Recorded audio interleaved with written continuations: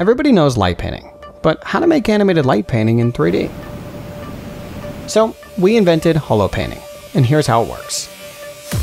We took 24 Raspberry Pi computers and webcams to build a giant 3D scanner, which works similarly to a bullet time ring, photographing persons and objects from 24 different angles.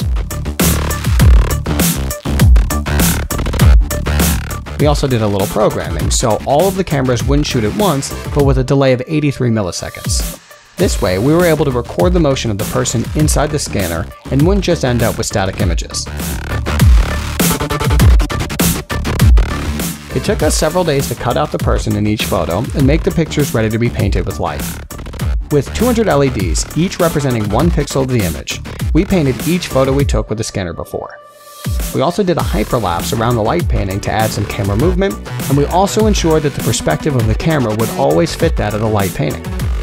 And this is how we created the world's first holo painting.